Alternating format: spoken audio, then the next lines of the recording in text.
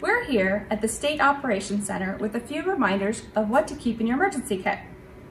A flashlight, extra batteries, and even a blanket are handy to keep. You also want to have at least 72 hours worth of food and water that doesn't need to be refrigerated. If you think there's a potential for an emergency, you want to keep your vehicles filled with gas and keep cash on hand in case the ATMs are down. For more information, visit caloes.ca.gov and click on Disaster Preparedness. For all of us at Cal OES, this is Janessa Stark.